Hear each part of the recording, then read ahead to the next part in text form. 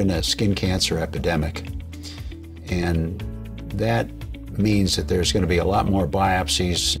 And as a result, I think that you're going to have to be ready to meet those challenges.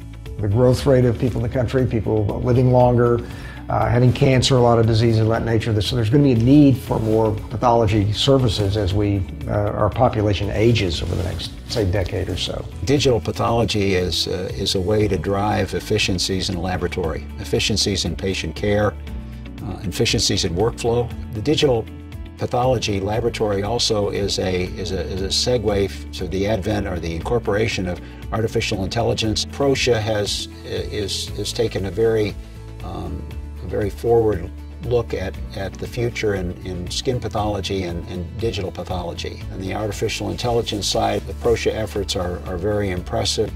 What I see is a library of algorithms of the most common dermatologic lesions and conditions that could be used in a workflow to triage, to QC, and to ultimately make a diagnosis. But again, emphasizing that the pathologist will always be there to assure the accuracy of that diagnosis. The ability of the algorithms to select out for those buckets can become significant in terms of managing a sign out during a day.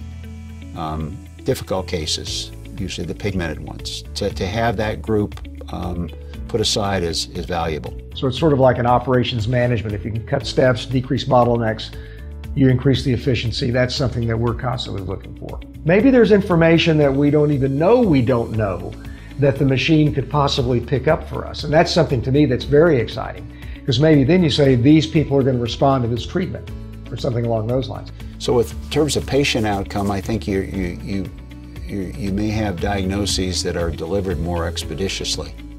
So turnaround time, I see, could be improved. The discordance that you come up with in terms of pigmented lesions could potentially be eliminated, or at least reduced, with the use of machine learning techniques. I'm excited about what can be done at the algorithmic level for diagnoses. I think DermAI is moving forward and will be something that laboratories will want. I think you have the potential to markedly reduce costs in the future.